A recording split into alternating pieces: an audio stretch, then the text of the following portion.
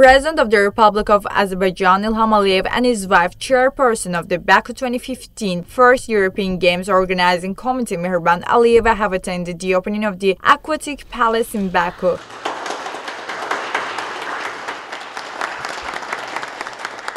President Ilham Aliyev and his wife Mehriban Aliyeva reviewed the conditions created here. Youth and Sports Minister Azad Rahimov informed President Ilham Aliyev and his wife Mehriban Aliyeva about the work carried out here. The Aquatic Palace occupies a total area of 6 hectares. The sports facility, covering an area of 72,000 square meters, is fully compliant with the requirements of the International Swimming Federation. Then President Ilham Aliyev was informed about the interior of the Aquatic Palace in Baku. Sports competitions in the palace can be watched by 6,000 spectators. The palace also has sectors for the disabled, VVIP, VIP section, and for journalists. Then President Ilham Aliyev and his wife Mehriban Aliyeva viewed the 150-seat restaurant of the palace. The second pool was built for training. The length of the pool is 51 meters and the width is 20 meters. Baku was awarded the Games by the European Olympic Committees in December 2012. The Baku European Games Operations Committee will organize and run the Games in cooperation with the EOC. There will be a total of 20 sports at Baku 2015, 16 Olympic sports and 4 non-Olympic sports. More than 6,000 athletes from across Europe will be representing their nations over 17 days of competition.